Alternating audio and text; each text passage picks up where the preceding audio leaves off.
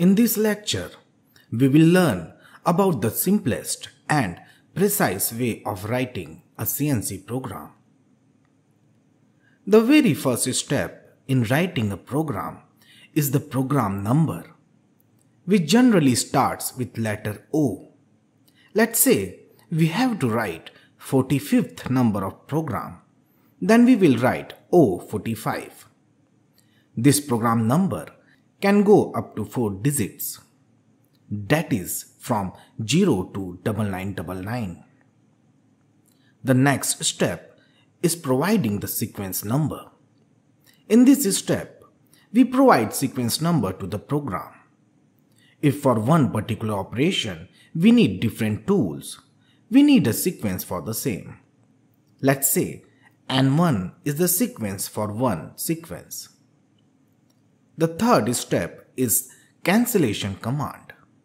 In this step, we cancel some pre-existing commands in the system, like that of G40 series, which is for tool nose radius compensation, and G80 series. This is a precautionary measure to avoid any mishaps and accidents. But it is not mandatory. You can skip this particular line of code.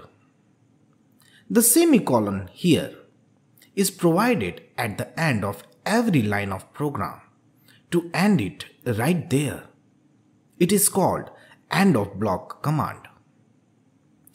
The next step is called machine home position selection. Our workpiece here has 50 units diameter. We have to make it 49 units for a span of 25 units from one end. Let's say our tool holder has 4 tools mounted, namely 1, 2 and 3 and 4. If we need to select one particular tool to carry out the operation, we need to select machine home position first so as to give tool change command. This is, however, not required if the tool facing the workpiece is the desired one. Now for selecting machine's home position, we have command as G28 U0 W0.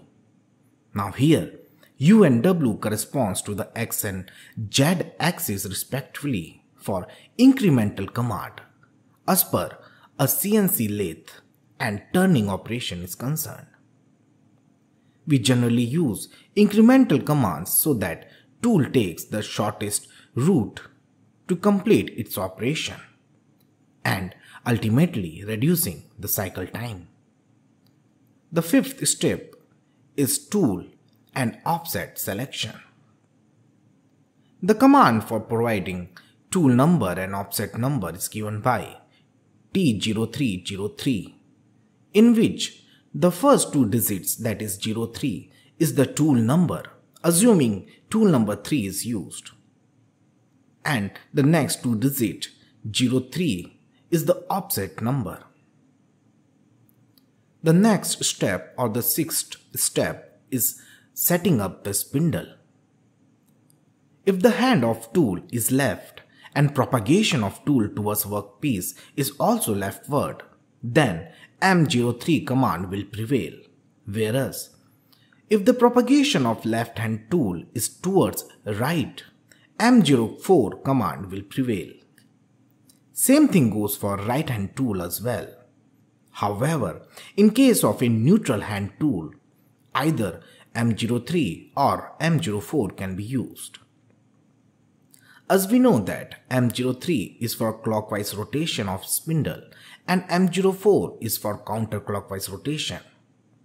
That is the reason why for leftward motion of a left hand tool, M03 command is applied, and for rightward movement of a left hand tool, M04 command is used.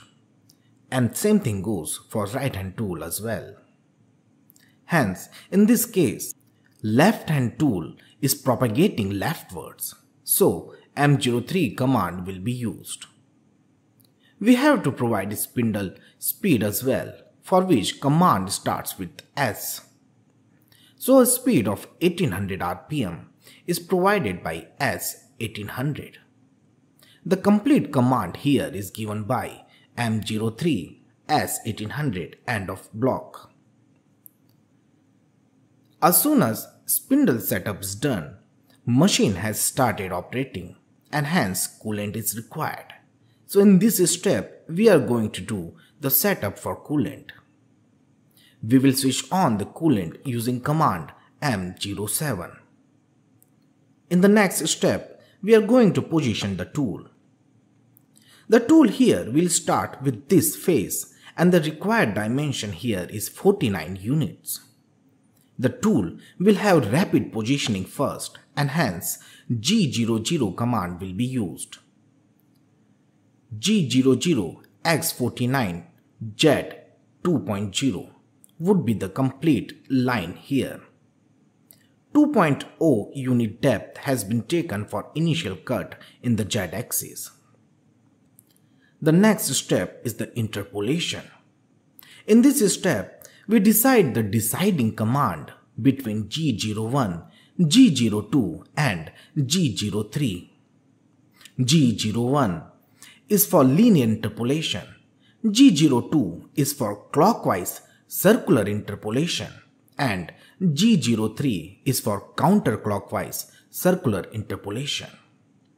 Since linear interpolation is seen in this case, we will use G01 and the complete command would be G01 X49 Z minus F 0.2. In the next step, we will retract the tool. This step is also known as tool return home. We will simply select machine home positioning selection command to return the tool home. That is, we are just repeating the fourth step here, G28 U0 W0. In the next step, we are going to stop the spindle as well as the coolant. Because we have got the desired outcome, we can now stop the spindle using M05 command followed by coolant by M09 command. Now to end the program, we have two choices, M02 and M30. Command M02 completely stops the program, whereas M30 stops and rewinds the program. So it's recommended to use M30 always unless otherwise. This lecture has covered the most basic way of writing a CNC program. It may differ slightly by what we are going to learn in the next lectures, but the foundation remains the same.